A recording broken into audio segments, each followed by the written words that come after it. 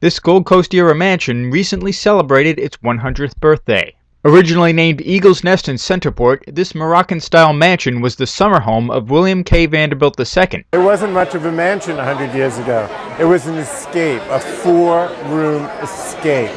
Willie was basically driven out of his real mansion in Lake Success, and he came here to be alone. So this is the beginning of his life, shall we say a new life. His wife had left him, and he's starting over.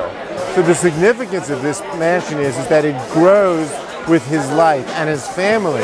As he marries and has children, he adds wings. It's a story. The house looks big and finished, but it really is the story of a man. And that's what we need to get out of it, is that people lived here, they grew, they weren't all just Vanderbilts, they were people. It's just a great night. It's 100 years ago, 1910, Mr. Vanderbilt, closed on his property and made a museum. And it was his mansion, his house, and it's just and when he passed away, his will, he left this to Suffolk County. And it's, as a trustee of the museum, it's our job to make sure his legacy and commitment to the environment, the marine environment, continues. And tonight, it's a great turnout. We're just very honored and happy that a number of people turned out tonight from Huntington all over across Long Island to support this event. And we just, it's my job and my commitment to make sure Mr. Vanderbilt's legacy continues. And it's just a great night, and we're honored to be here tonight. And I just thank everyone here tonight who come here tonight to help us out. You won't find this anywhere else in the world. They can't build them anymore, and this is it. This is our history. This is our past. This is our heritage. And it's our responsibility to ensure that this maintains itself for our future generations. For my child, Kyle, his children, his children, his children. They come in 50 years from now, and I'm standing here and say what a great legacy this is. This is what it's all about. Mr. Vanderbilt, thank you so much. What you did for this country, and he donated a yacht, the Alva, to the war effort. I don't know that or not, but World War II, he donated his yacht to the effort to the war to help our country. So this guy was a phenomenal gentleman. What he did, he started NASCAR. You NASCAR fans out there, this guy started NASCAR. Think about it. First road race in the country on the Motor Parkway. He started it. Started it all right here in Centerport.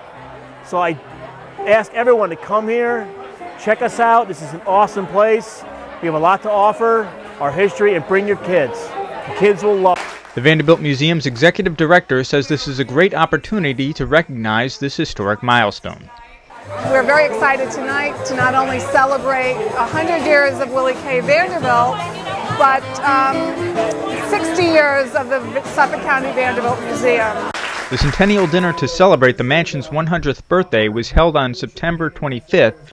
The event was also a chance to recognize many of the people who have helped keep the museum's doors open through these tough economic times. Board of Trustees Director Noel Gish says that this year has been a particularly challenging year for the museum. The idea for tonight really came about from the fact that we wanted to do something special for the Centennial celebration of Vanderbilt's operation here in Centerport. And we wanted to honor somebody that we felt had contributed mightily to that effort, and that was John Cooper. John Cooper has been a legislator in the 18th District here in Huntington, and over the last 12 years has been one of the giant supporters of the Vanderbilt's educational mission.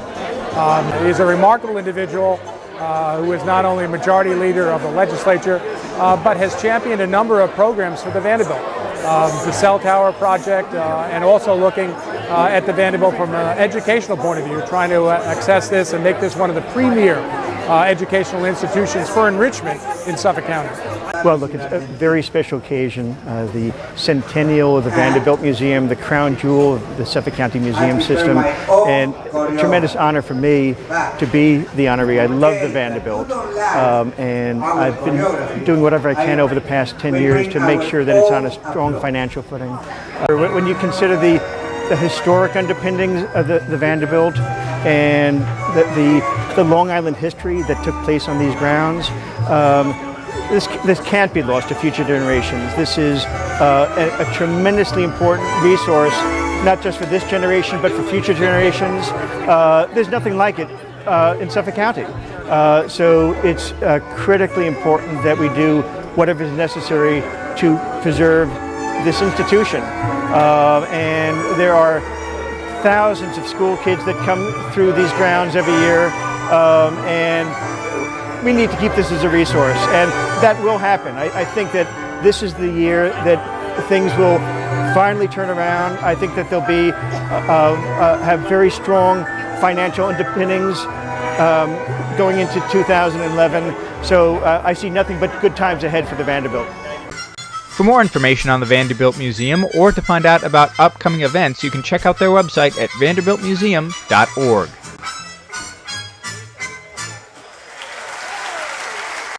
In Centerport, Collora reporting.